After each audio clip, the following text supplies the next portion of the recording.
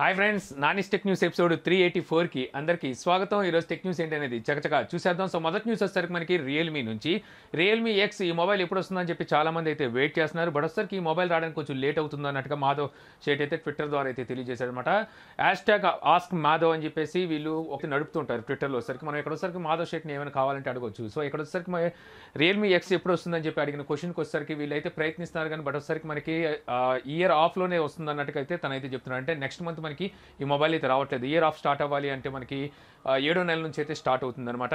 So మనకి next month మనకి ఈ మొబైల్ రాకపోవచ్చు అన్నట్టుగా అయితే ఇక్కడ ఇన్ఫర్మేషన్ అయితే వస్తుంది. సో దీన్ని బట్టి చూసుకుంటే వీళ్ళు K20 మన ఇండియాలో ఎంతలో లాంచ్ చేస్తారనే దాని మీద వీళ్ళు ఆగి ఉన్నారేమో అని అనిపిస్తుంది అనమాట. ఎందుకంటే ఇక్కడ వీళ్ళు తీసుకొచ్చి ఈ మొబైల్తో కంపేర్ చేసి చూసుకున్నట్టయితే రియల్మీ ఎక్స్తో కంపేర్ చేస్తే రెడ్మీ K20 అనేది కొంచెం బెటర్ స్పెక్స్తో అయితే ఉంది. సో వాళ్ళు ప్రైస్ డిసైడ్ చేస్తుంది అనమాట. రియల్మీ ఎక్స్ అనేది ఎంత ప్రైస్లో తీసుకురావాలి, ఎలా సేల్ అవుతుంది అనేది. సో దీన్ని బట్టి చూసుకుంటే మనకి వీళ్ళు దాని గురించే వెయిట్ చేస్తున్నారని అర్థమవుతుంది. ఈ మొబైల్లో వచ్చేసరికి మనకి స్నాప్డ్రాగన్ 710 ప్రాసెసర్ యూజ్ చేశారు. బట్ వచ్చేసరికి మనకి ఇండియాలో తీసుకురాబోయే ఏదైతే మొబైల్ ఉందో రియల్మీ ఎక్స్, ఇందులో వచ్చేసరికి వీళ్ళు ప్రాసెసర్ అనేది చేంజ్ చేస్తారని చెప్పేసి రూమర్స్ కూడా వినబడుతున్నాయి. అంటే మనకి మీడియాటెక్ హెలియో P90 ప్రాసెసర్ కానీ లేకపోతే స్నాప్డ్రాగన్ 730 ప్రాసెసర్ కానీ యూజ్ చేయొచ్చు. సో చూద్దాం, మనకి నెక్స్ట్ మంత్ అయితే రాకపోవచ్చు అని అయితే ఇక్కడైతే తెలుస్తుంది. మనకి జూన్ అంటే జూలైలో రావచ్చేమో. సో తర్వాత న్యూస్ వచ్చేసరికి మనకి ఆసూస్ నుంచి ఆసూస్ జెన్ఫోన్ 6 ఈ మొబైల్ని అయితే లాంచ్ చేసింది. మళ్ళీ మనకి త్వరలో అంటే మనకి జూన్లో మన ఇండియాలో కూడా ఈ మొబైల్ని అయితే లాంచ్ చేయబోతుంది కదా. ఈ మొబైల్కి వచ్చేసరికి ఇప్పుడు ఒక కొత్త అప్డేట్ అయితే తీసుకొచ్చినట్టుగా తెలుస్తుంది. ఈ అప్డేట్లో వచ్చేసరికి వీళ్ళు నైట్ మోడ్ ఏదైతే ఉందో సూపర్ నైట్ మోడ్లో కొన్ని ఇంప్రూవ్మెంట్ అయితే చేసి మనకి లో లైట్ కండిషన్లో బెటర్ పిక్చర్ తీసే రకంగా వీళ్ళు వచ్చేసరికి దీన్ని ఇంప్రూవ్ చేసినట్టుగా, అలాగే HDR+ ఎన్హాన్సింగ్ మోడ్ కూడా యాడ్ చేసినట్టుగా అయితే తెలుస్తుంది అనమాట. ఇంకా ఇంతే కాకుండా ఇందులో వచ్చేసరికి మనకి ఫ్లిప్ కెమెరా టెక్నాలజీతో అయితే వస్తుంది. అంటే మనకి బ్యాక్ కెమెరానే ఫ్లిప్ అయ్యి మనకి ఫ్రంట్ కెమెరా కింద పనిచేస్తుంది. దీని స్పీడ్ కూడా బూస్ట్ చేసినట్టుగా అయితే తెలుస్తుంది. ఇంకా స్పీడ్గా వచ్చేసరికి ఇది ఫ్లిప్ అయ్యే రకంగా ఈ అప్డేట్ ద్వారా తీసుకొచ్చినట్టుగా సమాచారం అయితే ఉంది. సో ఇక అలాగే మనకి Asus Zenfone max pro M1 ఈ మొబైల్కి వచ్చేసరికి కొత్త అప్డేట్ అయితే వచ్చింది. ఈ అప్డేట్ వచ్చేసరికి మనకి మే సెక్యూరిటీ ప్యాచ్ రోల్ అవుట్ అవుతున్నట్టుగా అయితే తెలుస్తుంది అనమాట. మీరు ఎవరైనా Asus Zenfone max pro M1 వాడుతున్నట్టయితే ఒకసారి చెక్ చేసుకోండి. సో తర్వాత న్యూస్ వచ్చేసరికి మనం OnePlus నుంచి OnePlus 7 ఈ మొబైల్ వచ్చేసరికి లాంచ్ చేశారు, కానీ బట్ వచ్చేసరికి సేల్లోకి ఇప్పుడు వరకు తీసుకురాలేదు. ఇప్పుడు మనకి నెక్స్ట్ మంత్ జూన్ 4వ తారీఖున ఈ మొబైల్ని చైనాలోను ఇండియాలోను ఒకేసారి సేల్లోకి తీసుకురాబోతున్నట్టుగా ఇక్కడైతే తెలుస్తుంది అనమాట. సో ఈ మొబైల్ ప్రైస్ కనుక చూసుకుంటే base variant 6GB 128GB variant కనుక చూసుకున్నట్టయితే ఇక్కడ వీళ్ళు 32,999 రూపాయలు పెట్టారు. అంటే దగ్గర 33,000 రూపాయలు పెట్టారు. ఇప్పటికీ మనకి OnePlus 6T కనుక చూసుకుంటే మనకి 8GB 128GB వేరియంట్ 33,000 రూపాయలకి అమ్ముతున్నారు. సో చూడాలి మరి ఈ మొబైల్ ఎక్కువ సేల్ అవుతుందా లేకపోతే OnePlus 6T ఎక్కువ సేల్ అవుతుందా అనేది. ఈ మొబైల్తో పాటు వీళ్ళు వచ్చేసరికి జియో బెనిఫిట్స్ కూడా తీసుకొచ్చింది. 9,300 రూపాయల వరకు బెనిఫిట్స్ అయితే తెచ్చింది. ఇందులో వచ్చేసరికి 150 రూపాయలు వోచర్స్ ఇస్తారు, 30 ఇస్తారు.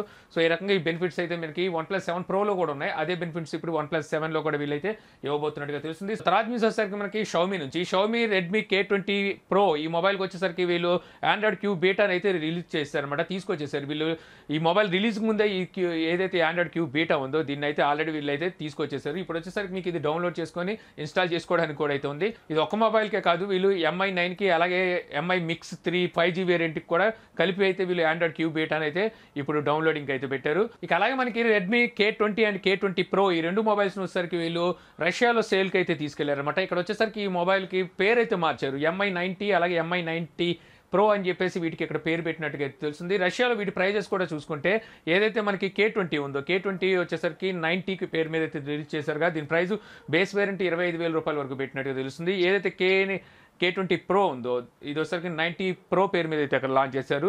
సో దాని ప్రైస్ వచ్చేసరికి 35,000 రూపాయలు బేస్ వేరియంట్ పెట్టినట్టుగా తెలుస్తుంది. సో మనకి చైనా ప్రైస్తో కంపేర్ చేస్తే అక్కడ వచ్చేసరికి ప్రైస్ చాలా ఎక్కువైంది ఒక విధంగా చెప్పాలనుకుంటే. బట్ వచ్చేసరికి మనకి ఇండియాలో ఈ ప్రైస్తో అయితే తీసారు. ఇండియాలో మనకి తక్కువ ప్రైస్లో తెస్తారు. ఇంచుమించు మనకి చైనా ప్రైస్లోనే మన ఇండియాలో కూడా వచ్చే ఛాన్స్ అయితే ఉంటుంది. ఇంకా అలాగే మనకి Redmi Note 7S అలాగే Redmi Note 7 Pro ఈ రెండు మొబైల్స్ని ఈ రోజు మధ్యాహ్నం 12 గంటలకి ఫ్లిప్కార్ట్లోను అలాగే mi.comలో వీళ్ళు సేల్లోకి అయితే తెచ్చారు. ఇప్పుడు నేను చెక్ చేసినప్పుడు ఈ వీడియో చేసేటప్పుడు చెక్ చేస్తే మాత్రం ఇంకా అవైలబుల్లో ఉంది. అవుట్ ఆఫ్ స్టాక్ అయితే వెళ్ళలేదు. మీరు ఎవరైనా కొనాలనుకుంటే ఒకసారి చెక్ చేసుకోండి. ఇక అలాగే Xiaomi back pack Mi back pack అనమాట. అంటే మనకు తగిలించుకునే బ్యాగు, ఇది ల్యాప్టాప్స్ బట్టలు కూడా పెట్టుకొని క్యారీ చేయొచ్చు. ఇది వచ్చేసరికి ఇప్పుడు మనకి ఇండియాలో అయితే దీన్ని సేల్లోకి అయితే తీసుకొచ్చారు. దీని ప్రైస్ వచ్చేసరికి 999 రూపాయలు ఉంది. సో ఇది పాత బ్యాగే, ఎప్పుడో తీసుకొచ్చారు ఇది చైనాలో వచ్చేసరికి. దాన్ని ఇప్పుడు ఇండియాలో వీళ్ళు ఇప్పుడు సేల్లోకి అయితే తెచ్చారు. రీసెంట్గా చూసుకుంటే మనకి గాగుల్స్ కూడా వీళ్ళు వచ్చేసరికి సేల్లోకి తీసుకొచ్చారు. అదే రకంగా ఇప్పుడు వీళ్ళు బ్యాగ్స్ కూడా సేల్లోకి అయితే తీసుకొస్తున్నారు. సో రాను మనకి వచ్చేసరికి వీళ్ళ దగ్గర ఉన్న ఏవైతే లైఫ్ టెక్స్టైల్ ప్రోడక్ట్స్ ఉన్నాయి, వాటిని కూడా వీళ్ళు సేల్లోకి అయితే తీసుకొస్తారు. తర్వాత న్యూస్ వచ్చేసరికి మనకి సామ్సంగ్ నుంచి Samsung power delivery chip sets అయితే లాంచ్ చేసిందనమాట. ఈ చిప్ సెట్స్ వచ్చేసరికి 100 వాట్స్ ఫాస్ట్ ఛార్జింగ్ అయితే సపోర్ట్ చేస్తాయి. 2 చిప్ సెట్లను అయితే ఇక్కడ లాంచ్ చేసింది. ఒకటి వచ్చేసరికి SE8A, ఇంకోటి వచ్చేసరికి MM101 అనమాట. ఈ 2 చిప్ సెట్లను వచ్చేసరికి వీళ్ళైతే ఇప్పుడు అనౌన్స్ చేశారు. వీటిలో వచ్చేసరికి మనకి 5 వోల్ట్స్ 20 ఆంపియర్ పవర్ అడాప్టర్ అయితే యూజ్ చేయాల్సి ఉంటుంది. 100 వాట్స్ ఇది అయితే తీసుకుంటుంది అనమాట. ఇప్పుడు వరకు చూసుకుంటే షావమీ రీసెంట్ గా 100 వాట్స్ సపోర్ట్ చేసే ఛార్జింగ్ మొబైల్స్ అయితే తీసుకొచ్చింది. వీళ్ళు వచ్చేసరికి ల్యాప్టాప్స్ కి, టాబ్లెట్స్ కి, అలాగే వచ్చేసరికి మొబైల్ ఫోన్స్ కి ఈ చిప్ సెట్ అయితే తీసుకొచ్చినట్టు తెలుస్తుంది. ఫర్మ్వేర్ మోడిఫికేషన్ ద్వారా ఈ చిప్ సెట్ లో వచ్చేసరికి మనకి 100 వాట్స్ వరకు ఫాస్ట్ ఛార్జింగ్ అయితే సపోర్ట్ తీసుకురావచ్చినట్టుగా వీళ్ళైతే చెప్తున్నారు. ఇక అలాగే సామ్సంగ్ గెలాక్సీ M40 ఈ మొబైల్ వచ్చేసరికి మనకి జూన్ 11th లాంచ్ చేస్తున్నట్టుగా కన్ఫర్మ్ అయిందనమాట. సో మనకి ఈ మొబైల్ వచ్చేసరికి అమెజాన్ లో ప్రత్యేకించి సేల్ లోకి అయితే తీసుకురాబోతున్నట్టుగా తెలుస్తుంది. అమెజాన్ లో వచ్చేసరికి ఈ రకంగా మనకి పోస్టర్స్ అయితే దర్శనమిస్తున్నాయి. Galaxy M40 oh my God infinity oh display Snapdragon 6 series launching on 11th June 6 PM అని చెప్పేసి ఇక్కడైతే మనకి డేట్ కూడా కన్ఫర్మ్ అయితే అయింది. సో మనకు తెలిసి మన ఛానల్ వచ్చేసరికి ఈ మొబైల్ అన్బాక్సింగ్ అయితే ఉంటుంది. నేను ఈ బ్రీఫ్ ఈవెంట్ అయితే జరగబోతుంది, నేను దానికైతే వెళ్తాను. సో అక్కడ మనకి మరిన్ని వివరాలు అయితే తెలుస్తాయి. ఇక అలాగే మనకి సామ్సంగ్ ఫోల్డబుల్ డిస్ప్లే ఉన్న మొబైల్ ని ఎప్పుడు లాంచ్ చేస్తారని చూస్తున్నాం. బట్ వచ్చేసరికి వీళ్ళు వచ్చేసరికి దాని మీద అన్ని ప్రయోగాలు అయిపోయినాయి. సో లాంచింగ్ అయితే రెడీగా ఉంది. కాకపోతే దీని మీద కొన్ని టెస్టులు అయితే జరుగుతున్నట్టుగా సమాచారం అయితే వస్తుంది. మరికొన్ని వారాల్లో వచ్చేసరికి వీళ్ళైతే ప్రకటించబోతున్నారంట ఈ మొబైల్ ని ఎప్పుడు లాంచ్ చేస్తామనేది. ఇలాగే వచ్చేసరికి వీళ్ళు Note 10 కూడా తీసుకురాబోతున్నారు కదా. Note 10 కన్నా బిఫోర్ కానీ లేకపోతే Note 10 తో పాటు ఈ మొబైల్ ని లాంచ్ చేసే ఛాన్సెస్ ఉన్నట్టుగా అయితే ఇక్కడ తెలుస్తుంది. ఇంకా అలాగే మనకి Note 10 మొబైల్కి సంబంధించి మనకి కొన్ని ర్యాండర్ ఇమేజెస్ కూడా బయటకు అయితే వచ్చినాయి అనమాట. రేర్ సైడ్ మనకి మొబైల్ ఏ రకంగా ఉండబోతుంది అనేది మనకి ఈ విధంగా 4 కలర్ వేరియంట్లో అయితే కనిపిస్తుంది. ఇక్కడ చూస్తే మనకి grey colour, green colour, gold colour, అలాగే వచ్చేసరికి రెడ్ కలర్ వేరియంట్లో అయితే ఇవైతే కనిపిస్తున్నాయి. సో ఇది ఇలా ఉండగా మనకి మరో పిక్చర్ కూడా అయితే బయటకు వచ్చింది. ఇక్కడ వచ్చేసరికి మనకి కెమెరాస్ ఏం యూజ్ చేశారని చెప్పేసి అయితే చూపిస్తుంది. బట్ వచ్చేసరికి మనకి ఫస్ట్ ఇమేజ్ కి దీనికి కనుక చూసుకున్నట్టయితే మనకి ఎక్కడ పొంతనైతే కుదరట్లేదు. రెండిట్లోనూ మనకి వర్టికల్ గా కనిపిస్తున్నప్పటికీ కెమెరా పోర్షన్, బట్ వచ్చేసరికి రెండిట్లోనూ మనకి డిఫరెన్స్ అయితే కనిపిస్తుంది. ఏది నిజమో కూడా ఇక్కడ మనకైతే తెలియట్లేదు. రెండు మనకి రెండర్స్ రూపాన్ని అయితే మనకి బయటకి అయితే వచ్చినాయి. సో ఇక్కడ మన కెమెరా సెక్షన్ లో చూసుకుంటే మొత్తం ఇక్కడ మనకి మెయిన్ కెమెరాస్ 3 కెమెరాస్ అయితే కనిపిస్తున్నాయి. ఇందులో వచ్చేసరికి మెయిన్ కెమెరా ప్రైమరీ కెమెరా, ఇంకా సెకండరీ కెమెరా వచ్చేసరికి వైడ్ యాంగిల్ సెన్సార్, మరో కెమెరా వచ్చేసరికి టెలిఫోటో అనమాట. అంటే ఇది మనకి జూమ్ కి అయితే పనిచేస్తుంది. ఇంతే కాకుండా ఇందులో మనకి TOF కెమెరా కూడా ఉంది, అంటే time of flight 3D camera అనమాట. సో అదైతే సైడ్ అయితే కనిపిస్తుంది. ఆ పైన వచ్చేసరికి మనకి ఫ్లాష్ లైట్ అయితే ఉంది. మరొకటి వచ్చేసరికి ఫ్లాడ్ ఇల్యూమినేటర్ కూడా వీళ్ళైతే ఈసారి యాడ్ చేసినట్టుగా అయితే తెలుస్తుంది. సో ఇంకా మనకి ఇక్కడ గమనించాల్సింది ఏంటంటే మనకి రెండిట్లోనూ ఎక్కడ మనకి హార్ట్ రేట్ సెన్సార్ అయితే వీళ్ళు ఎక్కడ మెన్షన్ చేయలేదు. తర్వాత న్యూస్ వచ్చేసరికి మనం మైజూ నుంచి మైజూ 6XS ఈ మొబైల్ సంబంధించి మనకి బ్యాక్ ఏదైతే కేసు ఉంటుందో కేసు అయితే కనిపిస్తుంది. ఇక్కడ వచ్చేసరికి వీళ్ళు ట్రిపుల్ కెమెరా సెటప్ తో అయితే ఈ మొబైల్ తీసుకురాబోతున్నట్టు అయితే అర్థమవుతుంది. Main camera 48 megapixel, secondary camera 12 megapixel, మూడో కెమెరా వచ్చేసరికి 8 మెగాపిక్సెల్ అన్నట్టుగా అయితే తెలుస్తుంది. అంతేకాకుండా 2 పిక్చర్స్ కూడా వీళ్ళైతే బయటికి తీసుకొచ్చారు. ఈ కెమెరాస్ తో తీసిన పిక్చర్స్ అని, ఒకటోసరికి నార్మల్ గా తీసిన పిక్చర్, మరొకటి వచ్చేసరికి వైడ్ యాంగిల్ లో తీసిన పిక్చర్ అని చెప్పి అయితే తెలుస్తుంది. ఇక్కడ వచ్చేసరికి మనకి డైనమిక్ రేంజ్ అయితే బాగున్నట్టుగా అయితే వీళ్ళైతే చూపిస్తున్నారు. బట్ వచ్చేసరికి ఎన్ని చూపించినప్పటికీ ప్రయోజనం లేదు. మైజూ వచ్చేసరికి మన ఇండియాలో మంచి మొబైల్స్ అయితే తీసుకురాదు. తర్వాత న్యూస్ వచ్చేసరికి మనకి అమెజాన్ ఫైర్ స్టిక్ టీవీ ఏదైతే ఉందో, సో దీనికి వచ్చేసరికి ఇప్పుడు మీరు నెట్ఫ్లిక్స్ కూడా మీరు ఇందులో ఏదైతే రిమోట్ లో ఉండే వాయిస్ కమాండింగ్ ఉందో దాన్ని ఆపరేట్ అంటే దాన్ని యూజ్ చేసి మీరు నెట్ఫ్లిక్స్ లో కూడా పై నుంచి అయితే సెర్చ్ చేయొచ్చు అన్నట్టుగా అయితే తెలుస్తుంది అనమాట. ఇప్పుడు దాకా చూసుకుంటే మనకి ఏదైతే ఈ సెర్చ్ ఇంజిన్ ఉందో ఇది ఒకసారికి అలెక్సా బేస్ చేసుకొని అయితే ఉంటుంది. ఒకసారికి ఇందులో మనకి ఏదైతే ప్రైమ్ వీడియోస్ ఉంటాయి, అమెజాన్ ప్రైమ్ వీడియోస్, వాటిని మాత్రం మీరైతే సెర్చ్ చేయగలరు.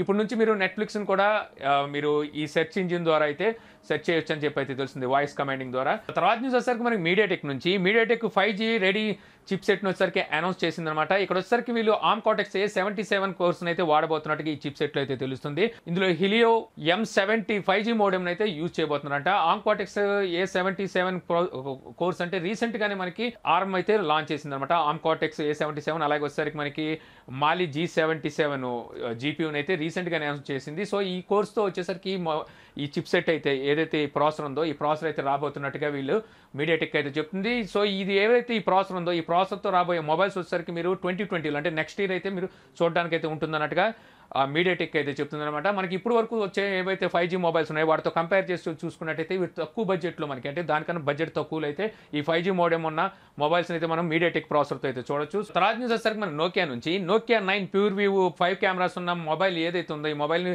చాలా రోజులైంది అనుకోండి లాంచ్ చేసి. ఇప్పుడు వచ్చేసరికి మనకి ఇండియాలో జూన్ 6వ తారీఖున అయితే లాంచ్ అయిపోతున్నట్టుగా సమాచారం అయితే వస్తుందన్నమాట. సో జూన్ 6వ తారీఖున వీళ్ళు మొబైల్ లాంచ్ చేసి ప్రయోజనం కూడా లేదు. అప్పటికే చాలా మొబైల్స్ అయితే మార్కెట్లో హల్చల్ చేస్తుంటాయి. ఆ టైంలో వీళ్ళు ఈ మొబైల్ తీసుకొచ్చినా సరే తక్కువ ప్రైస్లో అయితే ఏం పెట్టట్లేదు. వీళ్ళు దగ్గర 50,000 దగ్గరలోకి ఈ మొబైల్ ప్రైస్ అయితే తీసుకెళ్తారు అన్నట్టుగా సమాచారం కూడా వస్తుంది.